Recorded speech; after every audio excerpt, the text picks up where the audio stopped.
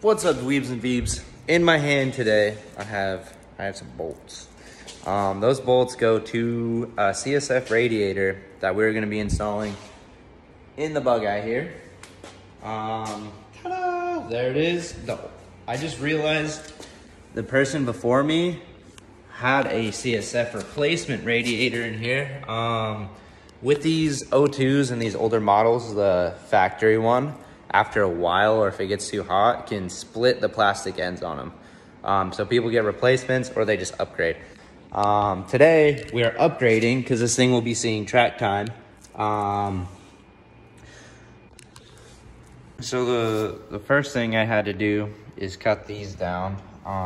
These had a normal piece on there, or a piece that came down here, and they needed to be cut so they could fit here, such as example like that. I already got everything cleared out to throw this guy in.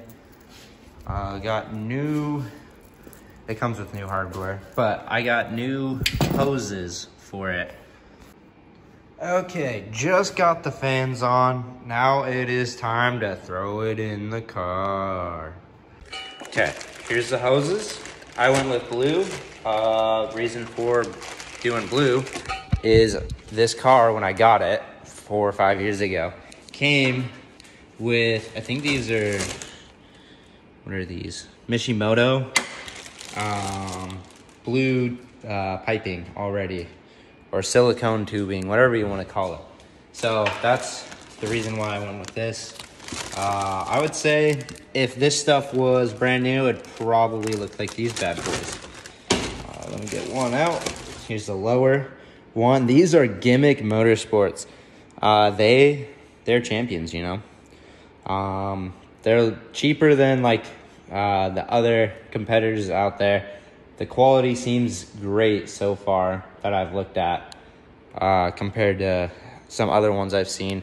The old ones, I don't know. I'm sure these aren't the stock ones. I think these are like an AutoZone special, but they don't look bad. I'm gonna keep them as stocks, or not stocks, spares. This end was starting to rip a little, or like chunk off, which I wasn't a fan about. I'm trying to decide if I want to use these factory mounts for it, or if I want to go get new ones. I probably should get new ones. That'd be the safe bet. But Gimmick Motorsports, their parts seem quality so far that I've seen. So see this right here? That is a part of this guy. I'm no longer going to be using this as a spare. This was a test product. Now I needed to make one a little thicker. So roll this up and I'll show you what it's to. So under here, this is where the radiator mounts or sits. There's a rubber piece on this side. This side is for some reason missing one. Solution. I'll just put it in the hole. Bloop. See, what's the difference? They're like the same thing. Ain't nobody worried about that. I hope they're about the same height. That might be a little screwed. I'll have to adjust that. So I just used the old radiator to test fit it. And it's definitely a little low, but it doesn't matter. That'll work perfectly.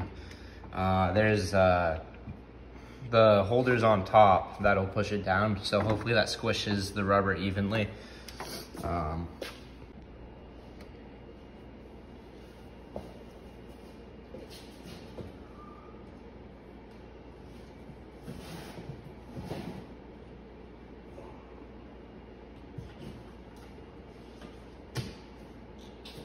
Here she goes.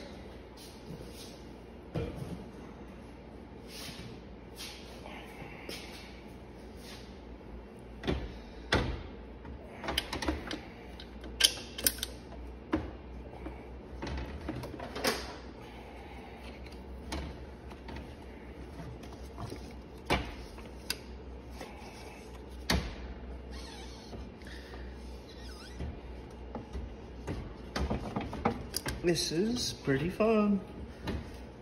Definitely not a struggle at all. Okay, where the fuck?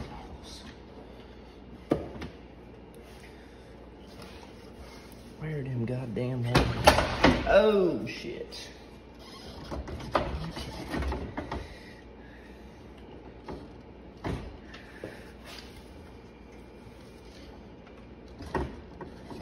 Came across an issue trying to throw it in. This fan right here, this piece, is smacking my aftermarket headers. They're telling me they're smacking like right in like this spot where it's kind of missing. It's like smacking in here, which is very unfortunate.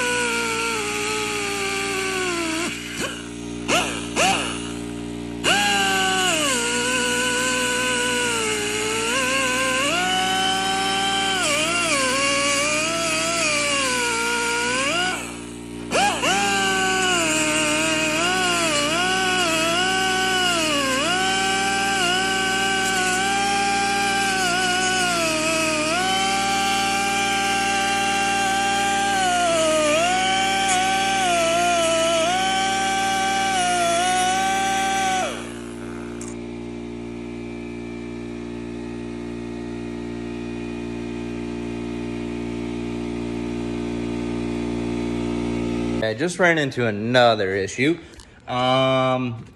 These headers, Tommy, yeah, super nice. They seem to have a clearance issue with every single thing. Ooh, that's dirt coming out of somewhere. Okay, just got done clearancing that. I don't know what to say about that cut. That one barely needed trim, so I barely trimmed that. This one barely clears still. So it's like, it seems strong, like I've tugged on it, like decent amount of force for what it should take in its lifetime. So I think that's good. If it breaks, it breaks. I don't know what to do at that point. JB Weld? Probably. Okay, so the radiator is on. I need to get hose clamps tomorrow. However, my next issue is the oil cooler fittings, because this one is right up against the exhaust. So I'm coming up with solutions.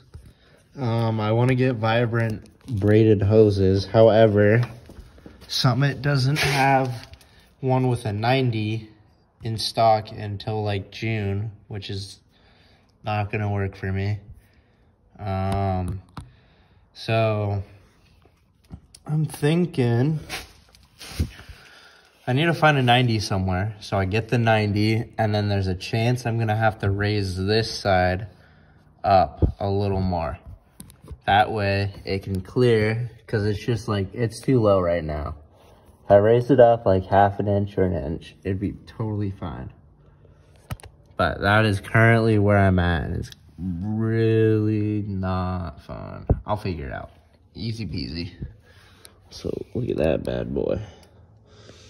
Damn, boy, she's thick. I tried to get this thing completed today, but you know, obviously there's some issues, such as these not fitting. The OEM radiator has a different kind of hose, metal hose, that has one that sticks off this way and a port that sticks down this way. And the port that goes down this way goes into your reservoir, and this connects to here.